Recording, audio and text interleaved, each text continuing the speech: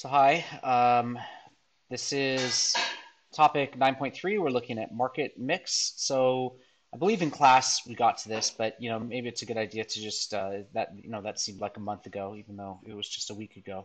But anyhow, the four factors that identify through market research, it provides a designer with the accurate brief and market requirements. So remember the four P's: product, place, price, and promotion. Okay, and you can watch this video again to remind yourself of what's happening with those things. Okay, so I think we got to this also, right? And this is important. Like whenever you're thinking about a product, it comes down to the fact that you are satisfying some need, right? You may be doing some incremental changes. So like what features does it have that it meets these needs? What does it look like? How is it differentiated versus your competitors? And then can your product be trusted? This is an interesting idea. We'll talk about something called standardization with that. Okay, so these are things to consider whenever you're thinking about bringing a product to market, right? So, yep, if you're not satisfying a need, then you probably don't need a product.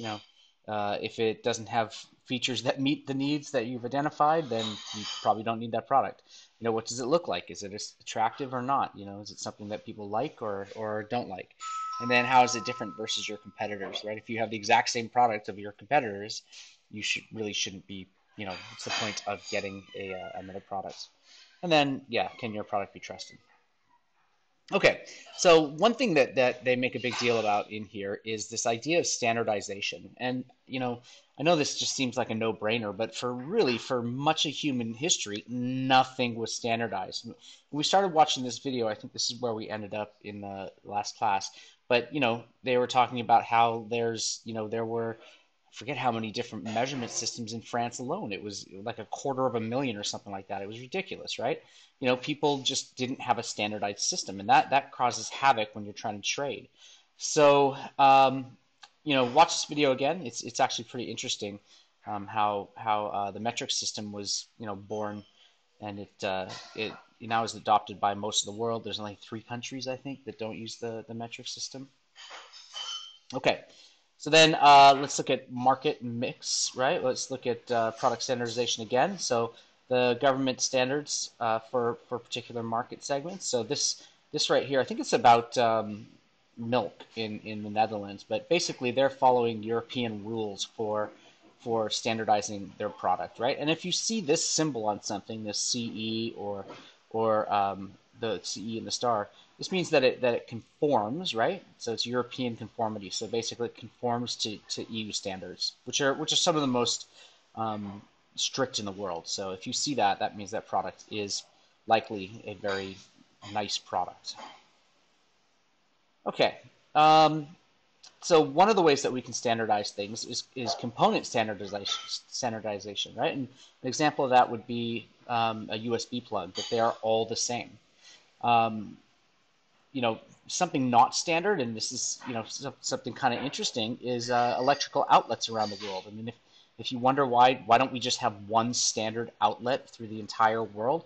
Well, it basically came down to the fact that until relatively recently, no one traveled with anything that they needed to plug in. Like, before you had a cell phone and an iPad and those kinds of things, like, or laptops, if you were to travel to, say, I don't know, you're going from um, Australia to the UK, you wouldn't bring anything to plug in. Like, it's not like you're going to bring a lamp, from Australia to the UK and plug it in. So, this is like an Australian plug down here. This is a UK plug. It wasn't an issue until we started carrying devices that needed to be charged. So now there's talk of trying to standardize electrical outlets. But that's, basically the reason why outlets are not standard throughout the world. This is basically a video that shows why or how this whole idea of standardization came in. Like, before this guy, Eli Whitney, was standardizing muskets, they were all made individually, and you couldn't interchange parts. So that's a huge problem. right? And that's the component standardization. You want to be able to exchange parts with other things, you know.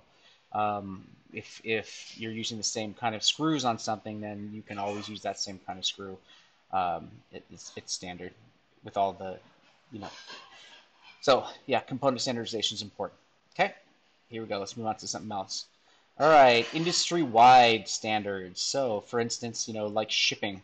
When you look at this, it's how containers changed the world. It really did. So, you know, these are industry standards. You have, you know, a 40-foot, a 20-foot, but you have these containers that are standard throughout the world. And then same with things like this. Same with things like bolts and screws and things like that. They're standard. You get you know, things like the M4, M5, and the number of millimeters and that kind of thing. And that allows you to make sure that you have an industry-wide standard that you can use. Okay. Okay. Types of products that we need to consider. Here's one that we should consider. It's called a trigger product. This is a product that somebody buys to satisfy a need. You know, again, a classic example is something like a cell phone or a smartphone, right? They satisfy a person's need. This is different from what we call an incremental product. So these are add-ons, right? So, you know, like a phone case for a cell phone. Well, you know, the thing about an incremental product is you would never buy this unless you actually had a cell phone. Like, this is not something that you're going to buy by itself just to have. You would buy it because you have the cell phone, not the other way around. Okay, so an incremental product is something that you buy that makes your product, I don't know, the product that your trigger product better. All right, place. Place is where the product is sold and that is convenient for the customer. Okay, so there's a couple of places that we want you to consider. One of them is brick and mortar stores. So brick and mortar stores, you know, it literally comes from this stuff right here. These red things right here are bricks. The gray stuff in the middle is mortar, and that's what holds the bricks together. And a brick and mortar store is a traditional store. You know, it's like Tamimi. You go into Tamimi, you can shop and buy whatever you want, right? So it's an actual store that actually exists in physical space that you can go to and purchase items. Okay, so that is a brick and mortar store, and these are very convenient because you can, you know, if it comes back to that whole Rogers um, uh, you know, adopting innovation, like things like observability and trialability, right? Like in a brick and mortar store, you can actually hold a cell phone. You can actually, you know, look at it and touch it, and that's something that's important for, you know, for instance, an Apple store allows you to get that trialability in there. Okay, there's advantages to brick and mortar stores, right? You can touch, see, try things in real life. You can find similar products nearby. The problem is, you know, things like commuting to the store and finding parking, the higher prices. Stores, you know, they have a higher overhead. It's called overhead, and that's things like rent and heating and light and, you know, paying the employees, all that stuff. And then there's of course, the travel to and from shopping. So those are some of the disadvantages of having a brick and mortar store. You can also have online, right? So online is, you know, like Amazon or Desert Cart or Souk or whatever you used to shop online. It's convenient. You can shop from anywhere, right? You don't actually have to go there. It could be lower prices, not necessarily, but it could be lower prices. Disadvantages is that, you know, shipping time. You don't get things instantaneous. The nice thing about a brick and mortar store is you walk in and you walk out with the product. But when you shop online, there's shipping time and costs that are doing that. Returning it, if there's a problem that it isn't what you expected, and this again gets back to that whole idea of trialability, you would not be able to return it as easy. And then often there's costs incurred for returns. That means they charge you money to return things sometimes. Okay, so there's hybrid stores. So a lot of shops are actually going to the hybrid model. So what they're doing is they are allowing people to shop online, and then you can, you know, a couple things. They'll ship to you, or in some cases they'll just have it ready for you, and you show up at the store and you just get your stuff that you ordered, and they just put it in your car and you're ready to go, right? So like Target does that in the States, and then, you know, Amazon's starting to do that with something called Amazon Go. So, you know, it's a hybrid. Hybrid usually means it's a mixture of two different things. So this is a hybrid between the online store and the brick and mortar store. Okay, price. price is super important to get right. So you need to set your price so that you can profit from it, but also that it's going to attract customers and not turn them off. And if you get this wrong, you will be out of business because nobody will buy something that's overpriced, and then they will also not. Um, if you don't price it well enough, you don't make any money, and then you go out of business. So here we go. So a couple things to consider when we're pricing things. We want the idea of cost plus pricing. Okay, that's where a company adds a percentage of the total cost of a product to its product margin. So an example of this would be, if the total cost of a product is $500 and you want to make 10% profit, then you would charge $550 for that. So that cost plus pricing is this 10% profit that you're building into the price of the product. Okay, demand pricing. So demand pricing, companies will set the price according to the demand for the product. So this is, classic supply and demand stuff that you might be learning about in economics. So, if there's a huge demand for a product, then you're going to have a higher price. If there's less demand, you're going to have a lower price. And the initial price may be high to maximize profits.